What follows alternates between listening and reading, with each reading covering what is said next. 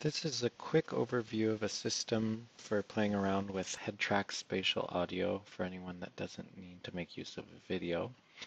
So this is just for the audio side of things. This system uses the hedrot receiver, which is a hardware software system. The hardware is a teensy board with a daughter board added on. It's about $40 in parts and takes about 15 minutes to assemble. I'm working on a Bluetooth modification for this, but for now we'll just use that system. And this is the software. I've adjusted it slightly for use with Reaper. I think the hedrot team on the newest release has actually added in some scaling features for DAW as well, so you can check out their GitHub to get the latest release from them. Again, this is a quick overview, so if you're interested in more details about setting up OSC for your system, you can look at these instructions here. But let's open up the software.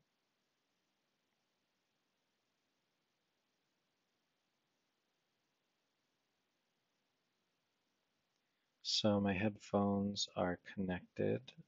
So if I turn the head tracker on, it should auto discover and do a quick calibration. Now the effectiveness of this head tracking is dependent on a good calibration. So the first time you go through this, make sure you run through the full calibration procedure. I'm going to open up the OSC settings, leave everything at default for now. I'm just going to turn off this offset feature and we'll talk more about that in a moment. And I'm not going to go into any of these details for the hedrot receiver. You can play around with them. But we'll just minimize this and I'll open up the default spatial workstation template. So there's this control plugin track. It has the control plugin. As you see, it's not getting any head tracking information because it's looking to the video for it. So if we go into OSC settings, I have a control surface here with the settings that reflect the port number and a configuration file that I've included in the download folder for hedrot just to pare down the amount of OSC messages it's sending out. I've also already mapped the roll, pitch, and yaw parameters here to the OSC messages. So look at the instructions if you're curious about how to do that. So when I enable it, you can see the head tracking follows here, and I can choose to transmit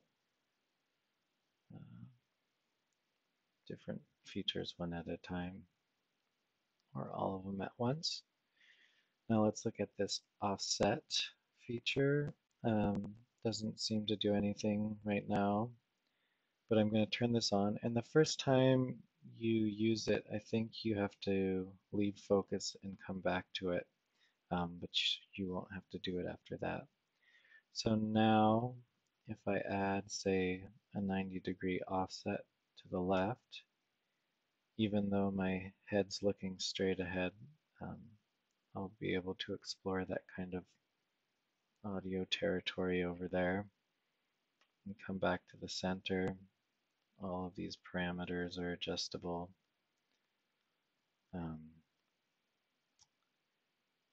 And so if any of these tools are useful to you, go ahead and download it, play around with it, modify it, and have fun.